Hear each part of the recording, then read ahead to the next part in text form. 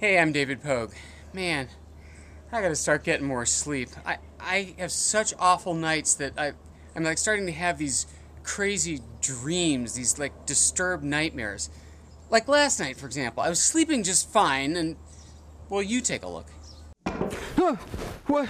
Who is that? What is that? Don't worry, I've got it. What are you doing in here?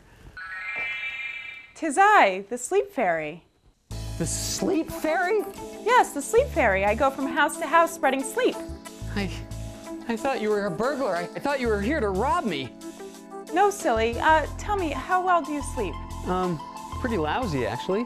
But don't worry, I brought you something. Put this on. This thing isn't gonna like zap me or something, is it? No, chillax. It's called the Zeo, and actually it's like a sleep laboratory built right into this alarm clock. And what's the point? It measures your brainwaves. My brain waves? Yeah, I can tell what you're thinking right now.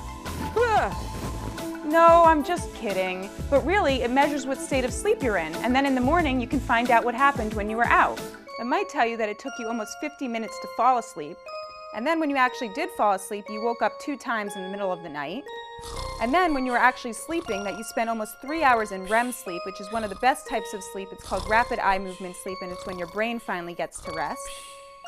And you spent about 6 hours in light sleep, which is actually kind of useless. And then 50 minutes or close to an hour in deep sleep, which is actually where your muscles get restored. Wow, that's cool and also a little creepy. What's the point? Well, look, you take the card out, stick it in your computer, and upload it to the Zeo website. And now you can analyze your sleep, your overall sleep score, how you compare to other people at your advanced age, a journal where you can report clues to why you're not sleeping well. Okay, and what's the point of all this? It's not just a gadget, it's a coach. Every few days, they email you personalized recommendations for sleeping better. Don't drink caffeine right before bed. Look, this is all very cool, but come on, it's like, oh, I feel horrible, wonder why? Oh yeah, it's because I didn't get any sleep.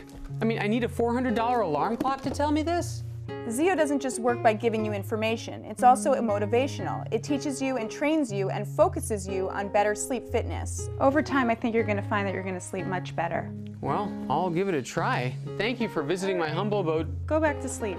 Okay, thanks, Sleep Fairy, for teaching me how to be a better sleeper.